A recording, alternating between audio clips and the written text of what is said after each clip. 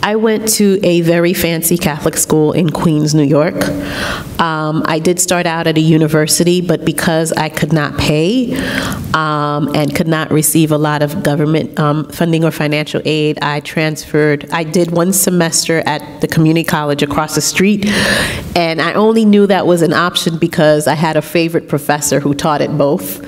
And I realized I was paying for the same professor, you know, like different amounts. He was worth differently in those universities. He was teaching the same subject at the community college for a fraction of what students were paying at the university.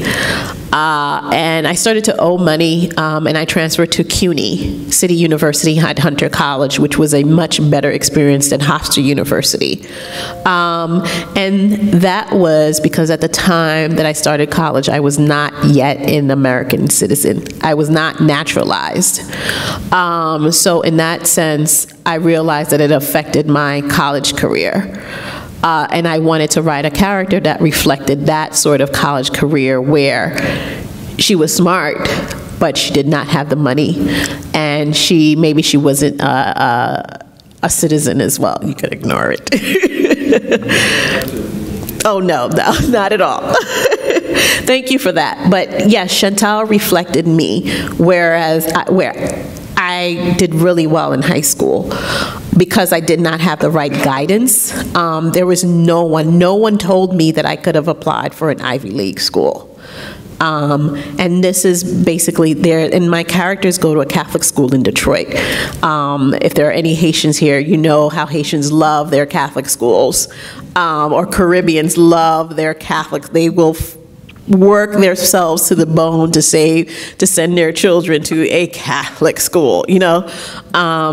So in that sense, but then that's it. You know, once you graduate from that Catholic school, my parents did not have the wherewithal to figure out how to navigate college. And because I went to a Catholic school and it was not very diverse, in my graduating class of 700, there were 20 black kids. It's more diverse now. I went to school with, and if anybody remember the mobsters, the Gottis,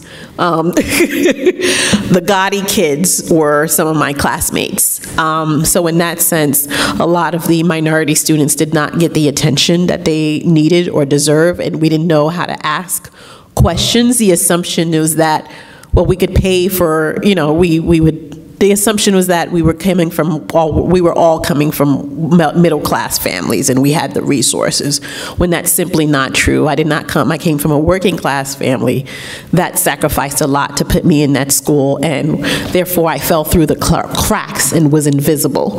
So in that sense, Chantal was invisible, even with a scholarship that is a reality, that you could become invisible after a while, and there's no one guiding you through the process of college application and applying for financial aid, or even if you do get into a college, the process of staying there and gaining those soft skills to get what it is that you need in a college environment.